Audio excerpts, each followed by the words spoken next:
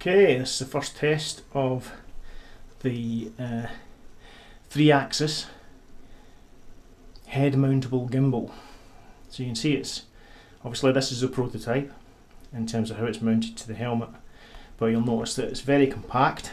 It's really not a whole lot higher than a GoPro, about twice as high as a GoPro, and you could easily enclose this in like a piece of a plastic Tupperware box or something, so that you've got no more wires exposed. So what does it do?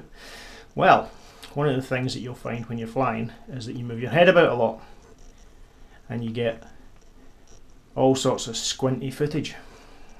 Of course, you don't just move your head this way, do you? Sometimes you're looking at things and you get your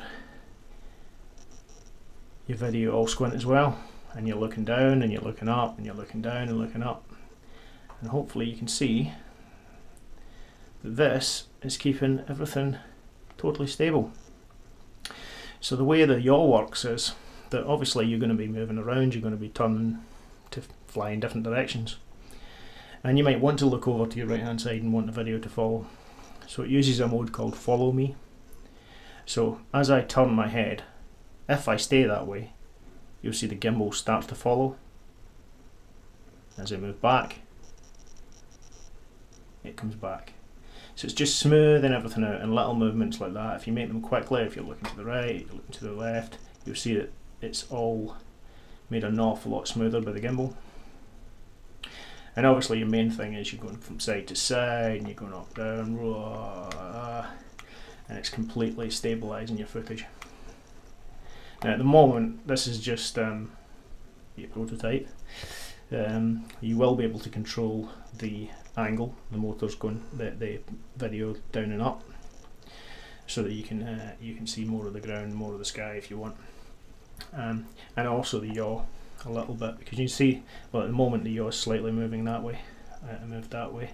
Usually it's a one-time thing. When you switch it on, you just need to adjust the yaw so that it's straight ahead, and after that point it should be fine. But if it does get out, you can just tweak it. Obviously real-time video, you can just, it's a GoPro, so you can just check it on your Android phone or your iPhone, and we'll tidy this up a bit, but I think it has the potential for really smoothing out and giving a very different kind of flying video.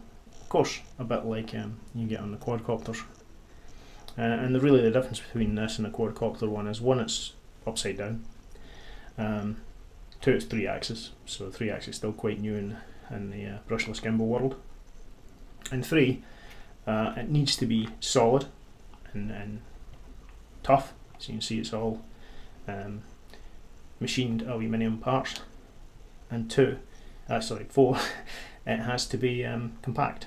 So you can see, really, there is no smaller 3-axis brushless gimbal in this, and as you see, when it's turning around, it's not getting any further out than the base, so you could easily make a little Tupperware box or something to go over this if you're worried about your lines. And yeah, there you go. So we'll see what we get results wise.